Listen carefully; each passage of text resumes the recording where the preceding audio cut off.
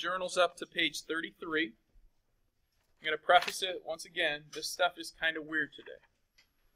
Okay? It'll seem like, you're like, really, why are we doing this? And some of these statements don't even make any sense. They're not even like real, I mean, they're statements, but they're not statements that make any sense at all. If a Okay? month has 30 days, then it's June.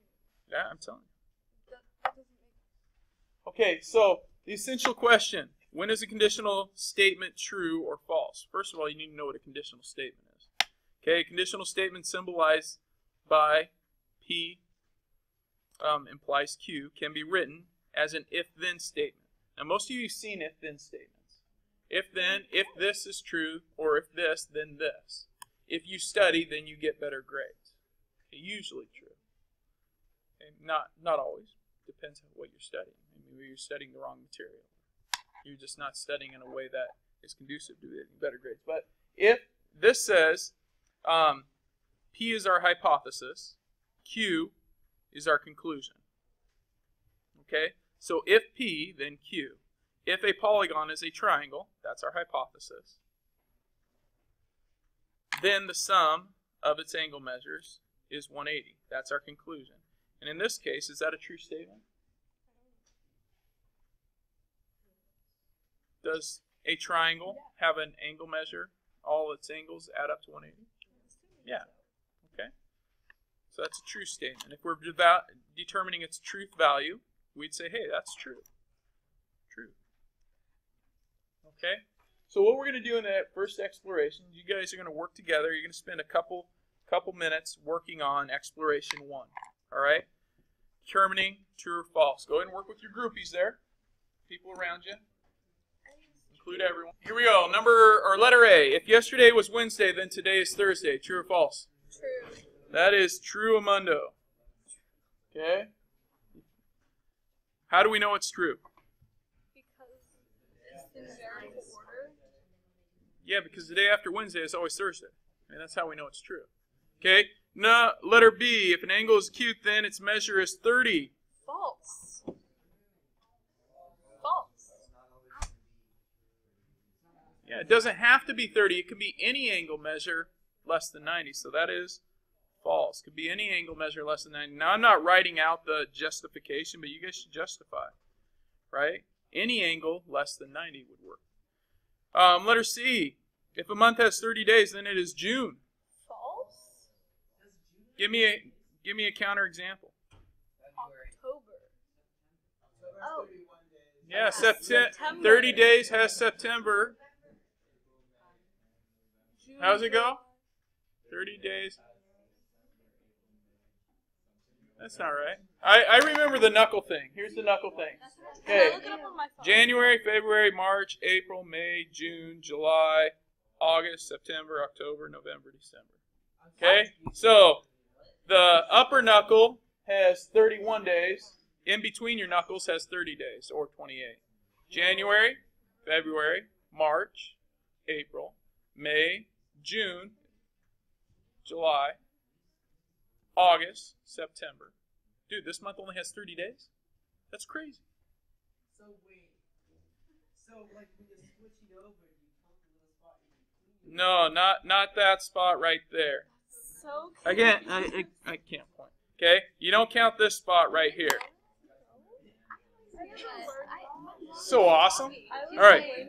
Okay, that's beside that wasn't the purpose of the lesson. The answer is false, right? Okay? You two back there without any chairs, lean forward. Sorry, I was predicting the future. Okay? Yes. Letter D. If an even number is not divisible by 2, this one's tough. If an even number is not divisible by 2, then 9 is a perfect cube. false. No. The beginning half is false. The last half is true. Okay, this is where you're like, huh? Okay, let's start with this. If an even number is not divisible by 2. Now first, False. can an even number not be divisible by 2? No. No. Then 9 is a perfect cube. Can 9 be a perfect cube? Yes. What is a perfect cube? 3, 3, 3. A perfect, what is, hey, let's go back to what we know. What's a perfect square? Yeah? Okay, a perfect square number. 2, 2, 4. Yeah? 4. So like 1, 4, 9, 16, 25. Those are all perfect squares. A perfect cube would be 1. 2 times 2 times 2 is? I don't. 8. 3 times 3 times 3 is what Dana keeps shouting. 27. Okay, is 9 a perfect cube? No, so this is false. This is false. So this statement is? False. It is true. What? They're both false. Okay, so if you're saying if this false, then this false. That is true. They are both false. I know.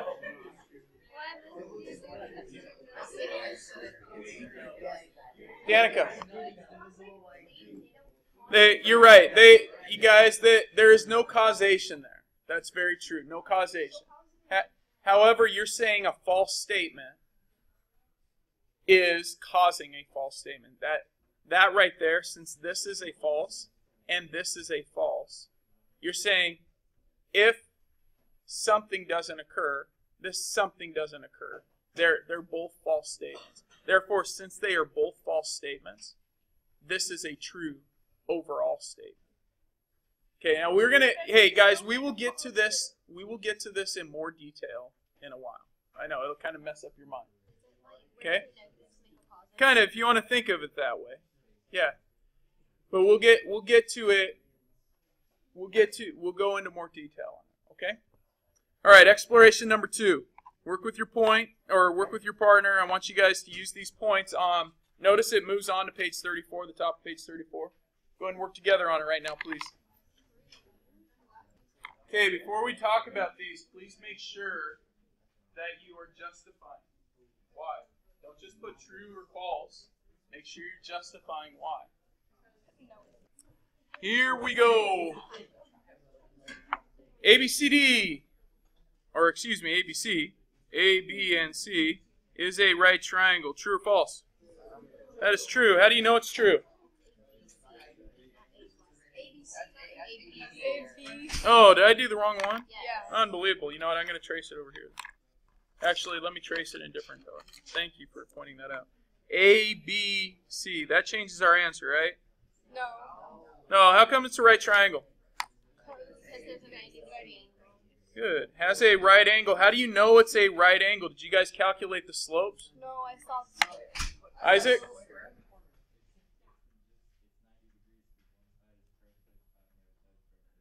Good. You have a horizontal line and a vertical line. And horizontal and vertical intersect at a right angle. Those of you who said there's a little square in the corner, dude, you can't use that. All right. Next one, letter B. Triangle ABC is an equilateral triangle. Let's see. A. Oh, man. I did it again. B, D, C. Equilateral, yes? No. What does equilateral mean? All sides are equal. Moonty, what do you think? All sides and all angles are equal. Good point. So, well, are any of those sides equal? It appears that 2 of them are. How can you prove? Moonty, what do you think?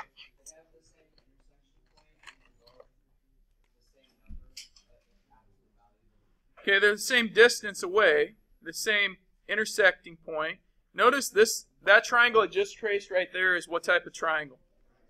Right triangle. Some of you are getting a little distracted right here. What I would expect is that you could actually calculate the length of these sides. Okay? So like when I'm looking at a right triangle, I know that A squared plus B squared equals C squared. So I could actually do the Pythagorean theorem on it and check it out. Now, I'm realizing that most of you probably did not do that. If I called this B, that would be 4 squared. If I called this A, that would be 5 squared.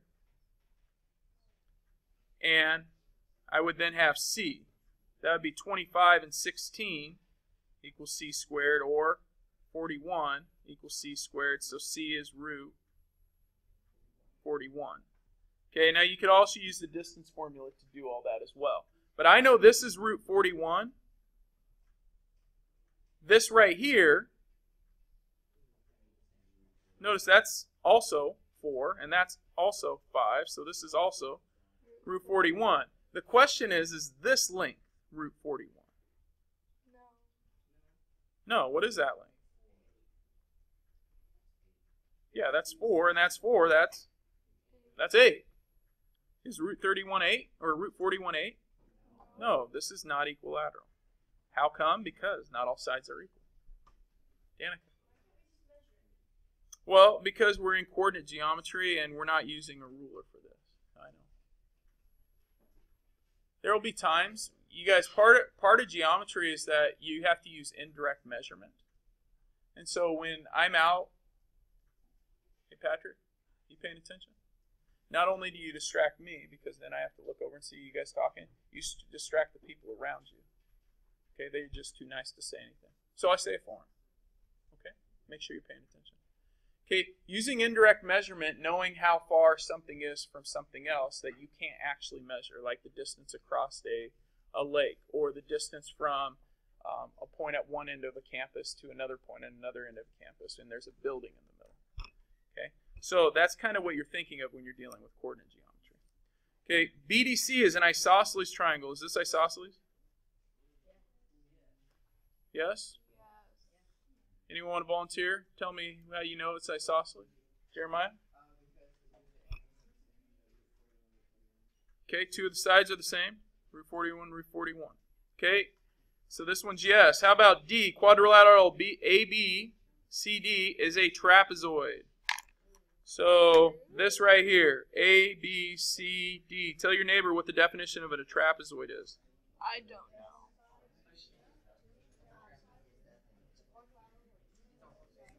Is it when it's like has 4 sides, but like not all of them are equal to each other? KJ, you know what a trapezoid is? Okay. Does that look like one? No? Looks like half of one? What if I drew this? Is this a trapezoid?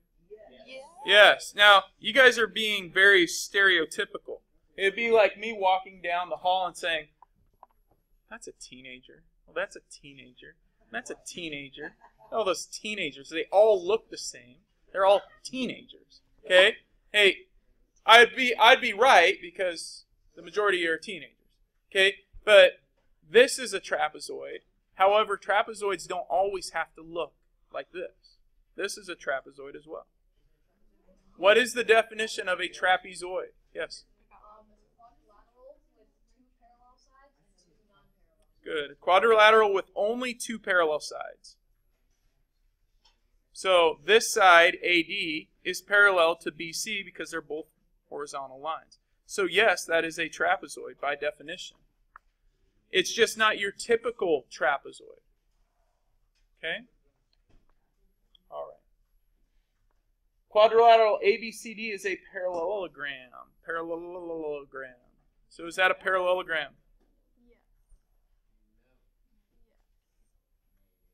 So if you, by the way, if you didn't know the definition of trapezoid, if you write it down, you remember it. You may never have to look at it again. Usually if you write down something, you at some point will recall that.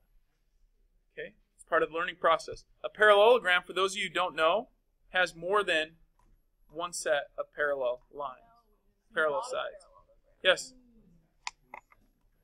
Good. A parallelogram has 2 sets of parallel sides.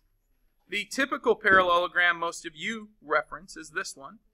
You're like, that's the parallelogram every other parallelogram strives to be. Okay?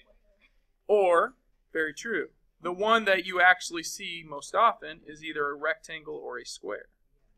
That is a parallelogram as well. Okay? 2 sets of parallel sides. Is that a parallelogram? ABCD? No. It does not have 2 sets of parallel sides. Eddie? Why when you draw it, you have like 2 arrows Oh, very good. Hey, these little markings that I keep drawing here, it's a great question. This says that this side is parallel to the other side with that one mark. And this one says it's parallel to the other side with those 2 marks. Now notice I can't make that a 2 mark and that a 2 mark because now it's saying this is parallel to that, which we know is not true. So in order to make this a true statement again, I'd have to put like 3 marks. Now it's true. Okay, good question. Other questions? All right, moving on. Exploration number 3. Work with your partner. Off you go. No. Hey, remember to justify, you guys. Those of you who aren't justifying now, what will happen is on your test, you'll see those exact same instructions. And then you'll forget to justify. You know how much credit you just lost? Half credit. And if you do that on every problem, dude, you get at least 50% if you get them all right. Yeah. But if you don't get them all right, you get less than 50%. You don't want to do that. Practice your justification right now. Practice writing it down. Even though I'm not looking at this, it's important for you to write it down. All right, here we go. Letter A. If triangle ADC is a right triangle, then the Pythagorean theorem is valid. Yes. True, yes. Pythagorean theorem works on all right triangles. When it says it's valid, it's saying that a squared plus b squared will equal c squared, and that's true for every right triangle. Isn't it true for every triangle? It's not true for every triangle. It only works on right triangles. But the triangle that we made on here in question 2 was not a right triangle. This part of it was a right triangle. Oh. Yep. Letter B, if angle A and B are complementary. Complementary means their sums add up to? 90. Remember the words letter C? You draw that one line. Complementary, it makes a 9. So this statement is? False. Complementary angles add up to 90 degrees. Letter C. No. If figure ABCD is a quadrilateral, then the sum of its angle measures is 180. False. How many? That's for a triangle, right? Quadrilateral actually has how many? 360. So if you didn't know that, now you know. We'll actually go through an experiment with that a little later, but 360. Yeah.